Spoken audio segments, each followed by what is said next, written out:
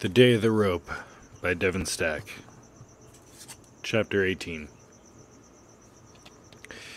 Eve stared at the curtain dividing the hospital room and listened in fury as her neo-Nazi roommate spouted his disgusting propaganda to his racist fans on the phone.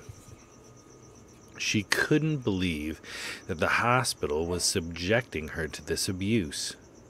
She had complained to everyone, and they all had told her the same nonsense about budget cuts.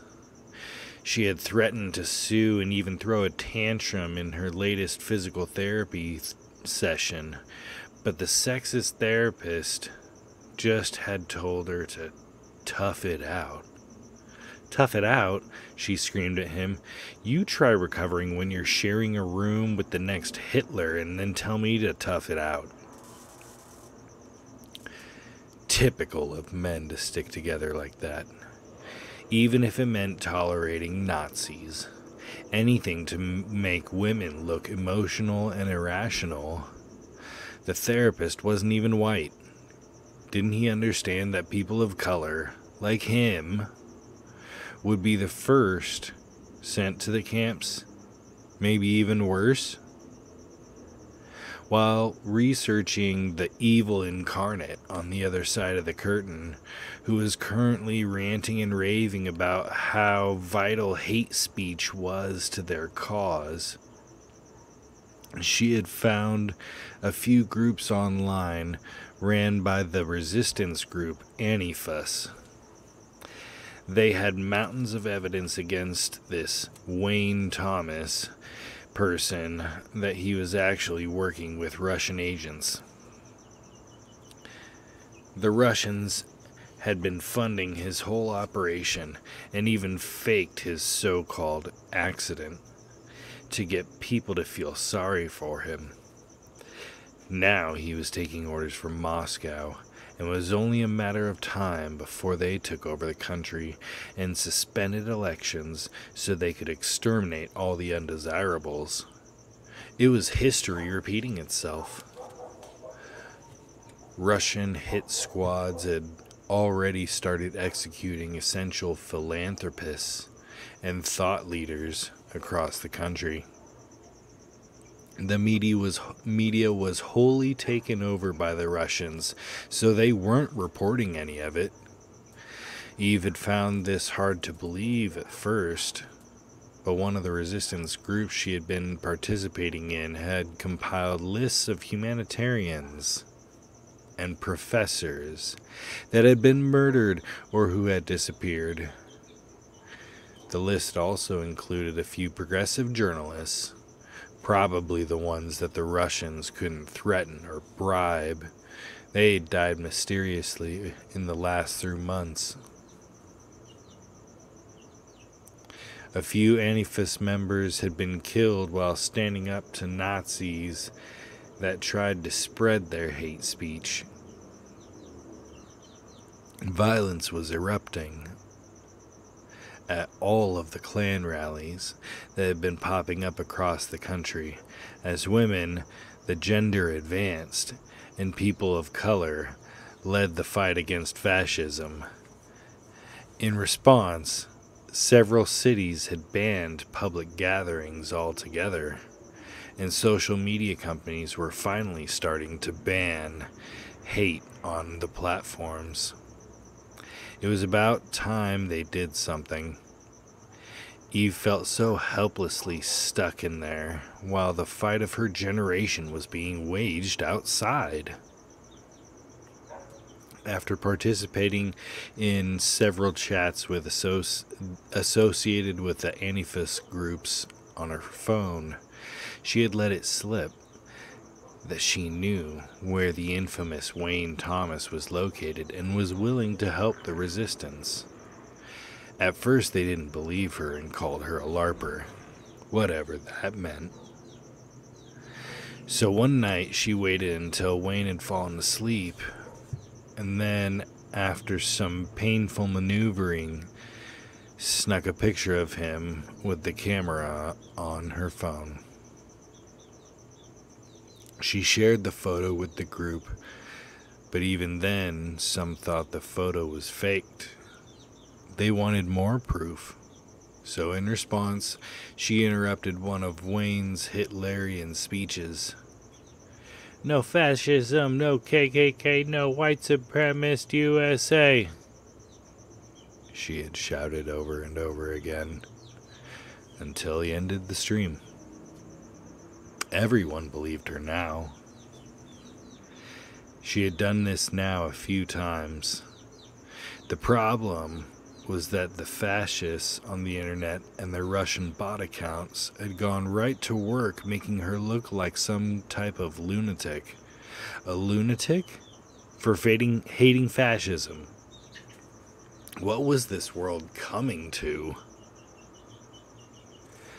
The Antifa groups online advised her to stay quiet for now, because it was more important to have her there to keep an eye on Wayne. She was their deep cover agent, and they feared that if she kept disrupting his streams, that somehow it would make him look sympathetic. This was something Eve very much disagreed with, but they urged her to be strong so that the hospital wouldn't move her to a different room. They probably wouldn't have used this reasoning with her had they known that's all she really wanted in the first place. But she had now felt as if she had a purpose. She could participate in the war against Russian fascists trying to take over her country.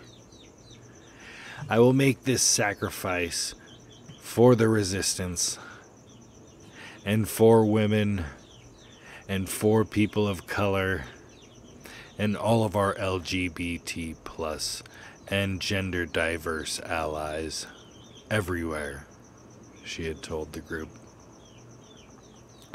They had showered her with compliments and thanked her for her sacrifice, but the struggle was real, and she'd hoped she would be able to endure this pain. The worst part of the situation was that Wayne remained unfazed by her behavior, and in fact continued to hit on her relentlessly. What was wrong with men like this that thought everything with a vagina belonged to them? She knew, thanks to the intel that Anifas had provided her, that he was a serial rapist. He was practically raping her with his eyes every time the curtain was pulled back. It terrified her that she might wake up in the middle of the night and there he would be, right on top of her, forcing himself on her. Would she still be expected to just go along with the plan? Let him fulfill his violent fantasies, just allow him to violate her over and over? Wayne was still recovering and wasn't able to walk just yet, but he had solid arms, and she imagined he might still be able to do it. He'd hold her down with his muscular body, and she would be expected to just give in. Eve thought about what she might do in this situation often. She decided that if Wayne tried to force himself on her, that she would let him. Then she would wait until he was asleep, and that's when she would cut off his toxic manhood. The fascists wouldn't follow a eunuch. They were all a bunch of walking, talking penises, looking for things to fuck. That's why they hated women so much. They feared the female power that they were too stupid to understand. Eve decided she would need to find something sharp to use in case she needed a weapon. This was a hospital. There had to be scalpels or something capable of cutting through a Nazi penis lying around somewhere. She would have to keep an eye out for something to arm herself with next time they wheeled her out to therapy. Her secret chats with Anifas had made her feel like a warrior, but all warriors need weapons. For now, her weapon would have to be her eyes and ears, which she would use to report back to the secret groups. She made very detailed notes about everything he did, which, admittedly, wasn't very exciting most of the time. He never left his phone unlocked, and most of what he said when he wasn't hitting on her, he was saying live to his audience on the internet, or to some fascist television network. Eve unlocked her phone and signed into the app that allowed her to chat with her Anifas comrades. Eve, resist. He's doing this awful stream. I think I need a weapon. Mung Pie 69, I'll protect you. Boodily fluid. Oh my god, you inspire me so much. Hulk smash fash. Death to fascists. Z-dong. Why do you need a weapon? Mung Pie. He better not try anything with you, or he'll have me to deal with. Eve. I was thinking it would be funny to cut off his cock. Boodily fluid. Lol, on stream. Hulk smash fash. Make him post-op, then they would really hate him. Mung Pie, lol. Z, what if we smuggle a weapon to you? What is security like there? I thought they had cops watching the room. Eve. No, not really. I mean, sort of they do, but it's not like they search any of the packages all the Nazis send him. Mung. What? WTF? What are they sending him? Hulk. Copies of Mein Kampf for him to sign. Mung. Fucking pisses me off. Z. I know you don't want to dox yourself, but send me your info in a private message, and I can make sure we get you something to protect yourself with. Eve's heart began to race. Up until now, she hadn't told the group her real name, or even which hospital she and Wayne were in. She knew that once she doxed herself, that the war would move from the virtual world and into real life. She was angry with herself for being so nervous to take the next step. So many had been willing to and had given their lives for their cause. She should do this. Her fingers were trembling, and she could hear the sound of blood pumping in her ears. She steadied her hands and tapped the screen to create a new private message. Eve. Okay, I'm here. Z. Hey. I feel nervous, like the first time I sent someone nudes. You don't have to send nudes. Normally I wouldn't care, but I'm wrapped up like a mummy. I'm sure you're beautiful. Maybe I'll send you some I have saved. ID gaff, so. My name is Eve IRL. I'm Lawrence. No pressure, BT Dub. But like you've said, we must be ready to stand up to fascism, and it would be good to just make sure you are safe. I can send you a package to be discreet so they never find anything, even if they do check. If for some reason they find something, they won't. You can just say you don't know where it came from. Eve resist. What would you send? Z. Nothing illegal. Just something to keep you safe. It's really no big deal. I think you should do it, though. Do what? Let me know where to send it. Oh, okay.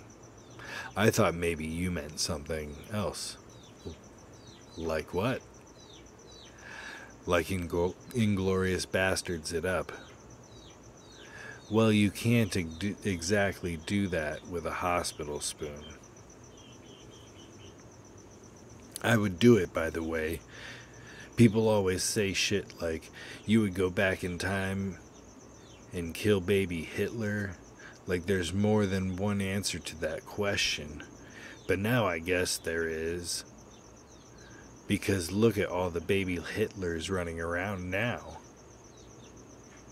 I mean, I'm not like planning something. That's not what this is. I just want to feel safe, you know. It sucks being in here with him. Fucking scary. I bet. Okay, I'll send you my info. But this better not get me in trouble. It won't. This is not my first rodeo. No nudes if I get busted. Nice. Eve took a deep breath. Zedong Lawrence was the admin of one of the larger Antifas groups and had been organizing Antifas protests and online campaigns for years. Even before the rise in fascism had even been on her radar. Eve had spent hours chatting with Lawrence since she had first found the resistance groups. He had been the first to deliver her story, or to believe her story, and he felt like they shared a bond. She knew she could trust him. Eve gave Lawrence the name of the hospital and the room number, and he would be sending a package soon. Eve made Lawrence swear to keep everything between them a secret and not do anything other than what they had discussed. If Wayne's location leaked out, then the hospital would be swarmed by armies of protesters, and she just didn't have the energy for that sort of thing. Lawrence agreed. Wayne was wrapping up his live stream. It was all very exciting, plotting against him like this, right under his nose. Very exciting. She hadn't been joking about sending nudes to Lawrence. She couldn't tell exactly what he looked like from the tiny photo in his avatar, but she could use some attention. Maybe she would make good on those nudes if Lawrence came through. He'd been extremely vague about what he was sending, and that was exciting too. She was literally a secret agent. End of chapter 18.